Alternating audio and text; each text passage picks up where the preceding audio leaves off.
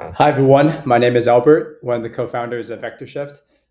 I'm going to film a quick tutorial today on a use case that we actually use internally on how to actually take a lead list and optimize the lead list and augment it with additional data. So one thing I like to do when I have a list of leads that we target is to first classify the leads right into the industry and understand the title of the person, whether they're kind of an engineering or IT type title or an operations type title.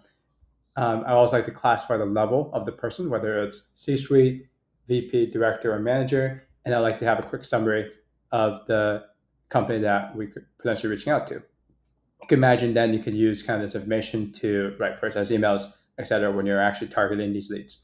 This is also, we use this internally to actually run analysis on this data after this kind of data is enhanced. Let's go ahead and show you how to build this in VectorShift and how to augment this data set. All right, so we have this feature in VectorShift called workbooks. And what workbooks are, you can think of this as Microsoft Excel paired with VectorShift. It allows you to create multiple pipelines on the same screen. And when you go in, it's just a basic pipeline, but it allows you to kind of create different tabs and then reference different pipelines seamlessly within the same workbook. All right, so whenever you're doing kind of a bulk process in VectorShift, which is, we want to run essentially the same process on every item of the list, you do something called list mode. And you activate list mode by pressing this list mode button over here. And what it does is it passes a list in and it does the operation on every item of the list. So how to actually build these pipelines, you always want to think about how to actually do the process on one item. And then you want to call that item, that function in the list to apply that to a whole list. So let's go ahead and actually work through an example of how to actually build this workflow just for a single lead. All right, so let's just say hypothetically, we want to be able to take in a company name. And then we want to also be able to take in the company website. This kind of pairs to column C and column D. And we can use that information to figure out the industry and then to also write the summary of for this lead. So let's go ahead and do this. So if we're just doing it, say for this first lead, we want to first scrape the website. So let's go ahead and scrape it with the URL scraper. Then we want to be able to write a summary of this website. Let's pull out an LLM node and let's use like a cheap model like GPT-4o Mini. Let's go ahead and select that. And then let's just prompt it. I have a prompt that I previously written to generate a summary of what the company does. And then the context is coming from the URL loader. All right, so we're scraping the website and then we're passing the scraped data to this large language model to summarize the data. Now, the other thing we want to do is we want to categorize the lead. So let's go ahead and pull out a categorizer node. So really this lead, I know because I created this list, it really only has two types of companies. It has industrials companies and it has healthcare companies. You could have infinite different industries, but let's just constrain into this for now. Let's just say, I also prepared this ahead of time. Your job is to categorize this company, right? And the company is coming from company name. Let's go ahead and call company name into healthcare or IT. Company info is coming from the URL loader. Let's go ahead and connect company info. All right, so in the categorizer node, it takes in all this data. It's going to put into one or two categories. So let's just go ahead and say we're going to be in the healthcare or the industrials category, not IT. So let's give a description of each of those categories. So these are healthcare companies such as like hospitals, pharma, etc. Industrials companies, say like raw materials, etc.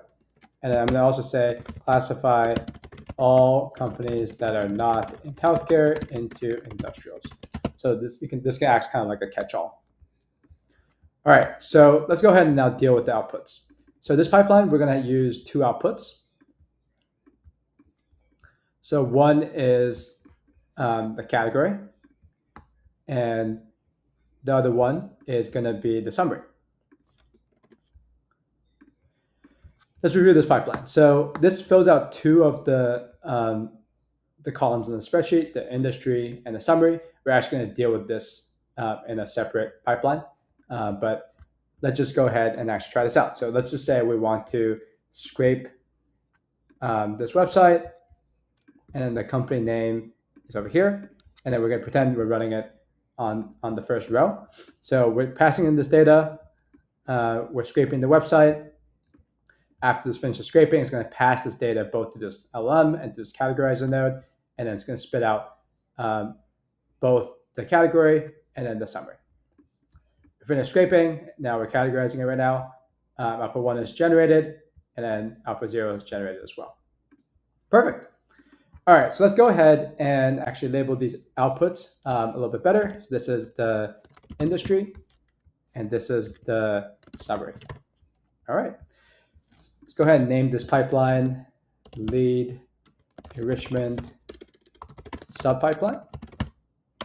Make sure to deploy a pipeline as well.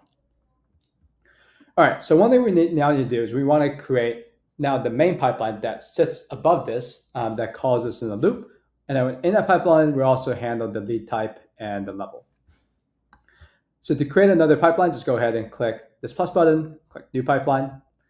And let's go ahead and take out a Google Sheet node. We're going to read from the sheet. Let's go ahead and reintegrate my VectorShift email.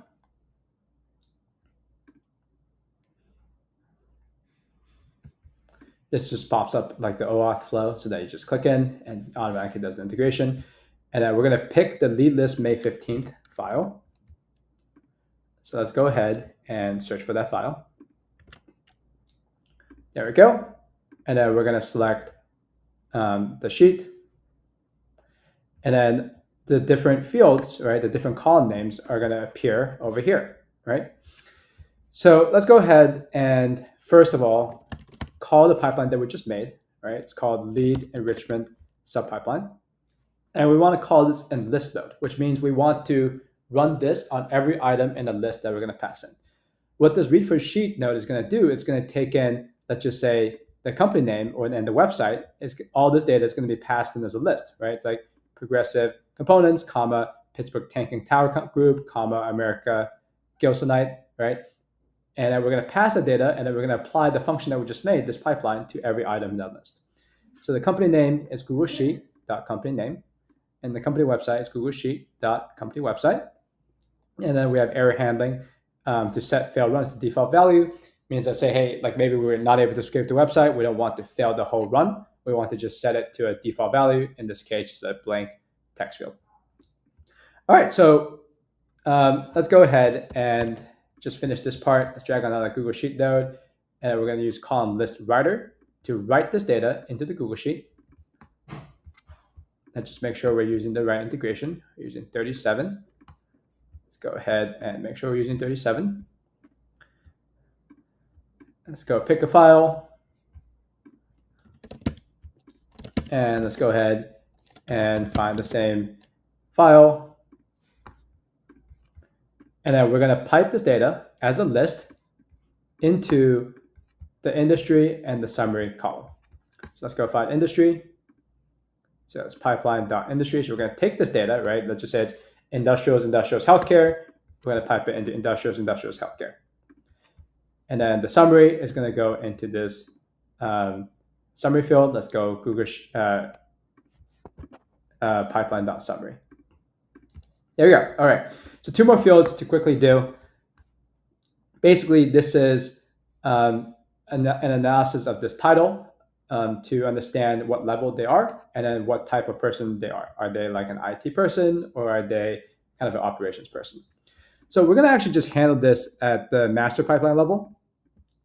So let's just go ahead and first take out a text field that what I'm going to use to do the classification, right? So I'm going to write that your job is to classify the title to IT or operations, classify all non-IT related titles into operations. So operations is kind of going to be the catch-all. And then we're going to use the categorizer node, right? And we're going to run this in bulk, right? So we're going to apply the same categorization framework into every item in the list. So we're going to categorize Google Sheet dot title, right?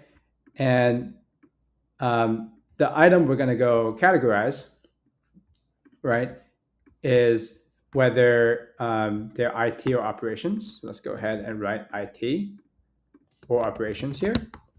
And let's just say it's like a IT or technical related title. And operations is like operations and non-IT related titles. All right. So with this categorized, I'm going to give it this additional context coming from this text node. You can notice that this is text, but this is a list of text. So to actually convert the type, I'm going to use this duplicate node. What this does is it basically duplicates this item into the same number of times as the total number of items in this list, so that we can actually pass that in. So this item to match is Google Sheet.title. So let's just say this sheet has 100 items, right? We're going to duplicate this 100 times. So it's going to be a list of the same thing, so that we can pass that in parallel into each of these items when we run this in parallel. So let's go ahead and connect duplicate list.output over here. All right, so now this is going to be a list of categories coming out of here. And then we're going to put this into lead type. Let's just say categorizer.category. All right, so now we have 3 of the fields filled out. All right, the title is actually quite similar. I'm just going to quickly go through it really fast again. It's actually the same structure. We're going to take a text node. We're going to duplicate it a bunch of times, the same number of times as the number of items in the list. So we're going to duplicate text 1. And this item to match is Google Sheets dot title. We're going to drag out another categorizer node. Right, and then we're going to turn on list mode because we're going to run this process on every title again to categorize the title. This is going to be Google Sheet.title. And then we're going to connect this prompt, this duplicated prompt, into the additional context. So let's say duplicate list 1.output. And then we're going to create the category. So let's just say it's C-suite, VP, director, or manager, and have manager being the catch-all.